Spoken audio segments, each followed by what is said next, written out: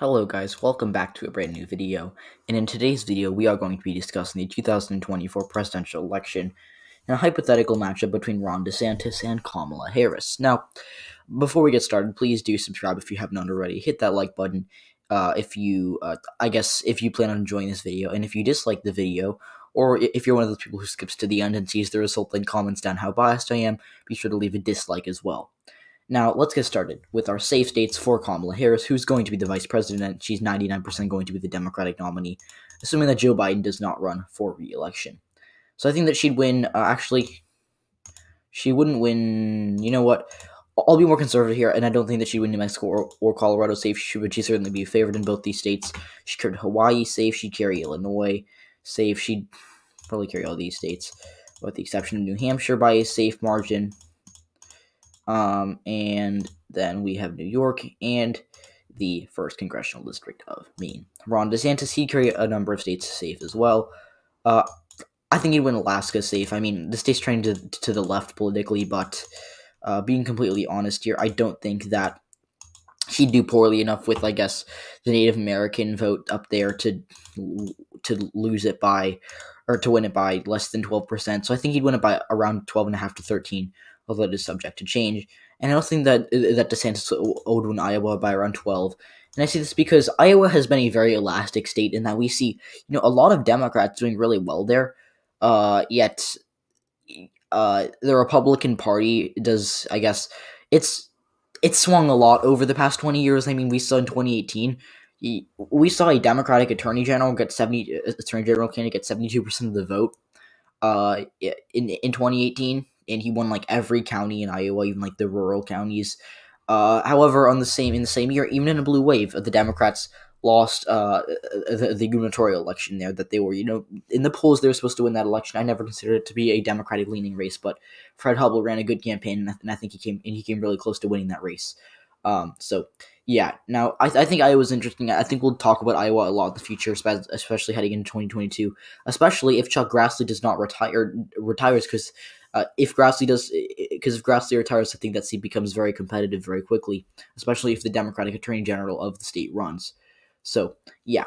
But I think I think Kamala Harris just has horrible white working class appeal. She also just has horrible white rural voter appeal. I think she'd do way worse than Hillary Clinton would in these rural areas. So, and I think DeSantis is a good candidate for a lot of reasons that we'll dive into later.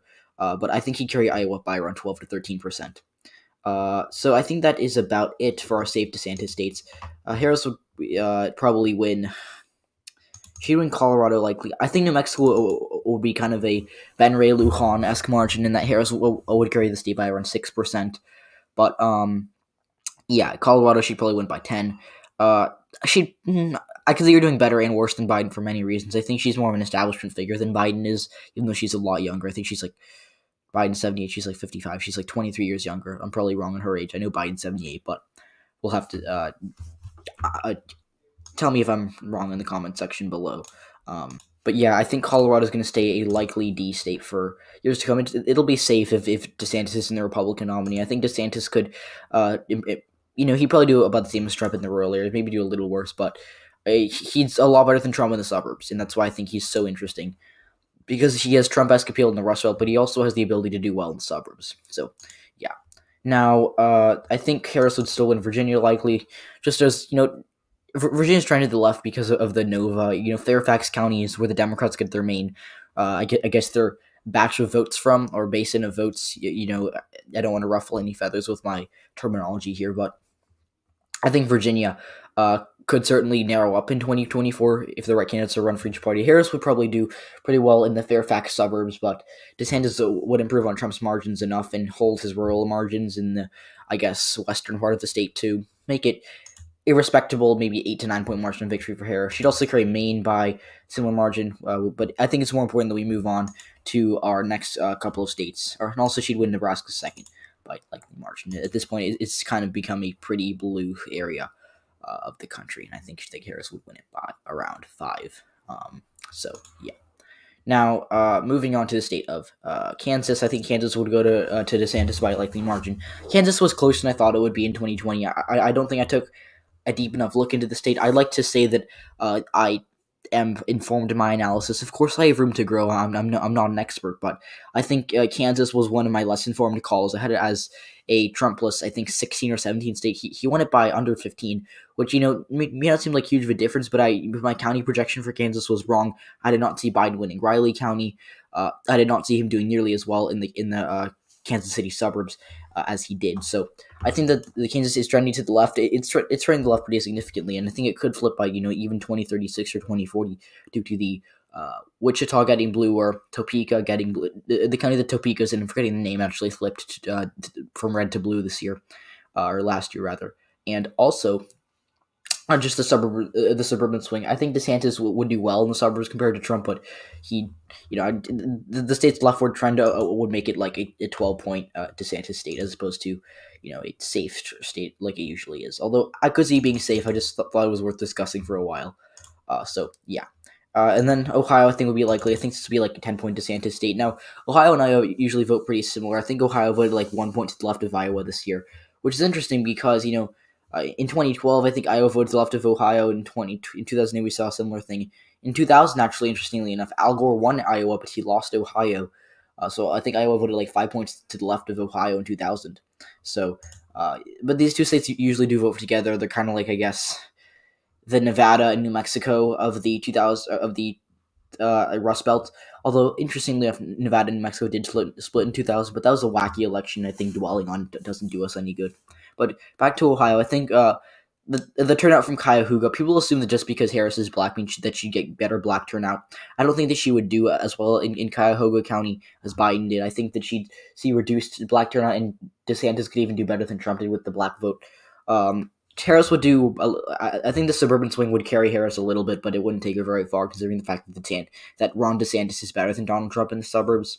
Plus, he has the Trumpian rural and white working class appeal. He'd probably hold on to Mahoning County. He'd probably hold on to Trumbull, and he'd probably hold on to Lake County as well. Although that's a suburban county that could potentially flip by 2028 or 2024, depending on who the Democrats run. But like I've always said, DeSantis is a great candidate, and I think he'd be able to carry Ohio by 8. Improve on Trump's margin now. South Carolina, he'd also win likely. I think Florida is debatably likely, but I'm not going to put it as likely. But it'll be lean. We'll get into that in a second. But it's important that we move on to the lean Harris states. I think that Harris would probably end up carrying Minnesota by a lean margin.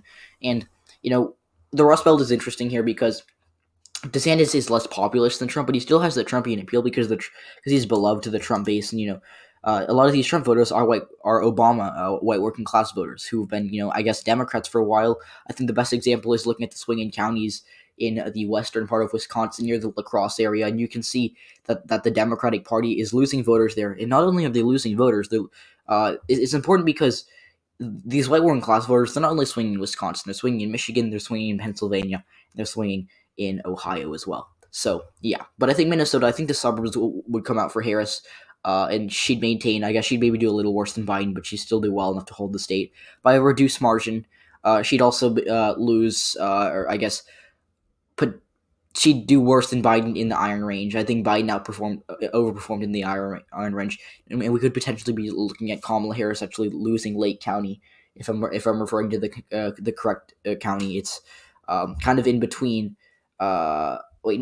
Excuse me. I think I'm referring to Lake County. I might have bungled that term right there, but I think that she could potentially lose Lake County. We'll have to see though if this is the matchup. So yeah, and then New Hampshire, she'd hold on to New Hampshire by a lean margin. Just because I think DeSantis will just do better in the southern part of the state, which is where more of the population is. Obviously, Coos County isn't the big population center of the state, despite it being the largest county by area, but. I think it's more important that we move on to Maine 2nd District, where I think DeSantis would win by around 5. I think it could be likely, but I'm going to be more conservative here because this is very early, so I don't want to make any weird calls. I was debating putting New Mexico as lean. I didn't do that. And I was debating putting Maine, the 2nd District, as likely, but we're just going to keep it as lean for right now. But let's move on to Texas and Florida. These are two Sunbelt states that are absolutely critical for the Republican Party. And if you're looking at the tally at the top, you can probably tell why, because without them, Ron DeSantis was barely cracking 140, and he's now, when you add these states to his column, he gets back up to 220, right next to Kamala Harris, despite the fact that Harris has, we've already projected New York and California for her, which are the two biggest safe blue states. So the Republicans have no chance of winning any elections or that are, I guess, federal elections, presidential elections. If they don't win both Texas and Florida, if they lose one, they're done, especially if it's Texas. We can play around with the map and find a scenario where the Democrats hold on to Florida or win Florida, but the Republicans still win the election. And we can do that, but being realistic here, it's very unlikely, especially as a governor of Florida. Governor DeSantis would lose his home state and manage to hold on to enough states to win a federal election against Kamala Harris. So I think DeSantis, I've got a mixture of views. I've seen people who don't like DeSantis who live in Florida and say he's unpopular, and I've got people who really do like DeSantis.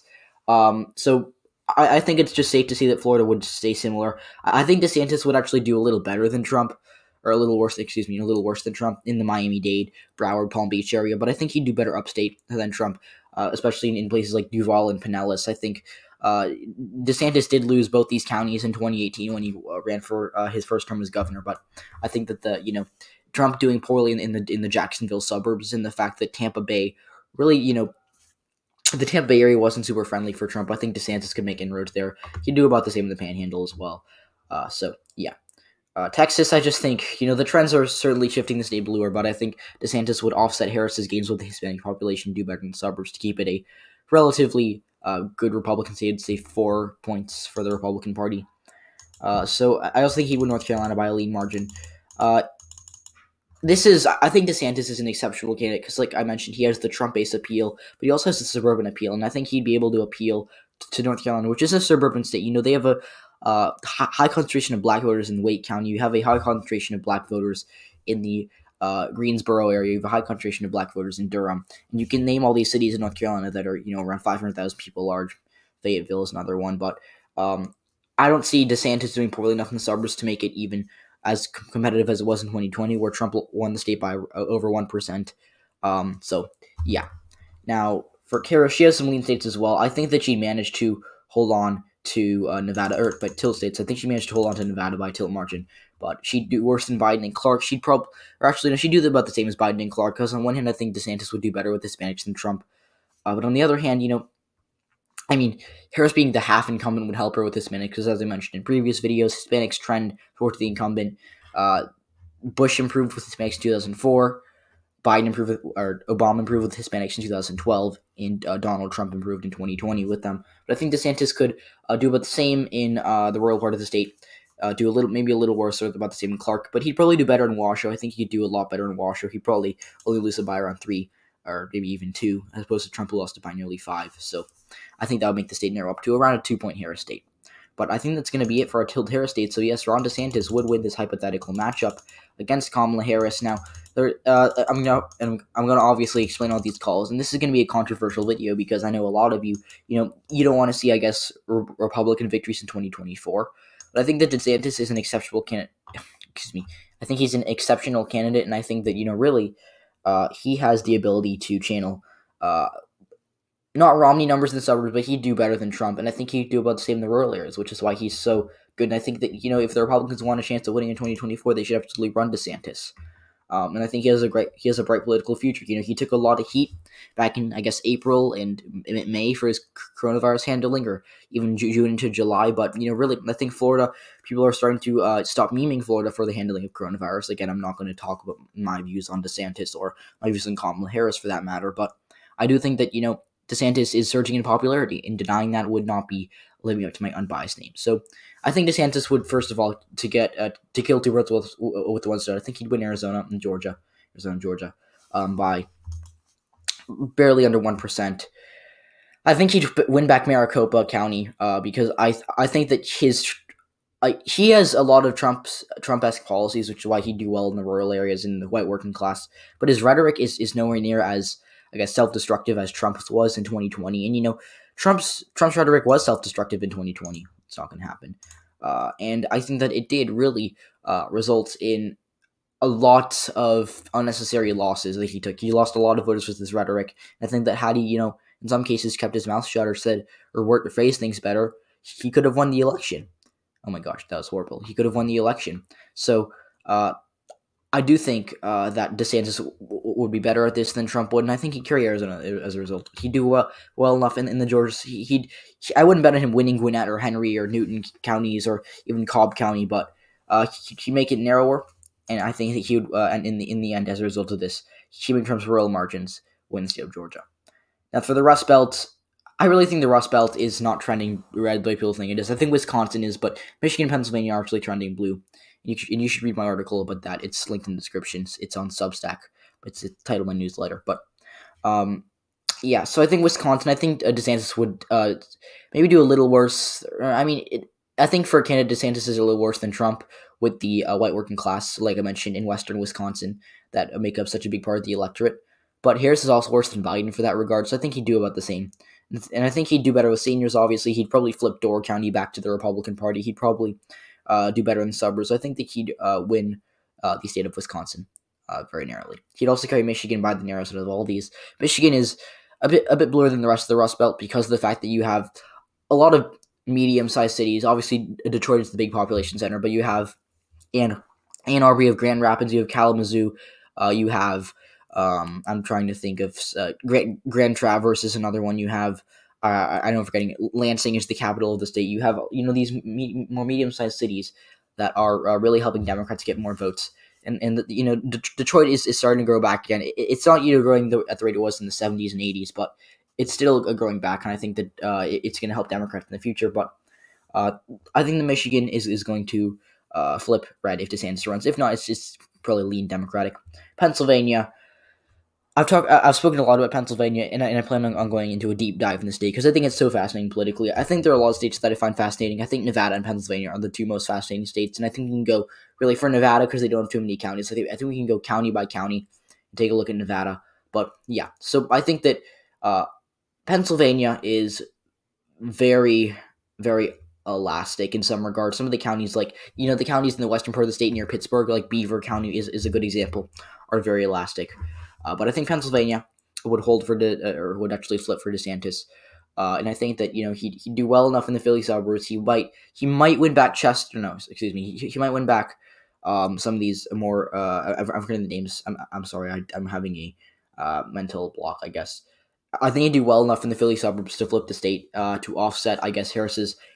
I'm not even sure if I want to call it rural gains because I think DeSantis would do as well as Trump did in the rural areas of the state. So that's it. This is your final map. 308 electoral votes for Ron DeSantis, 230 for Kamala Harris. And if you enjoyed, subscribe. You know what to do. Share with your friends.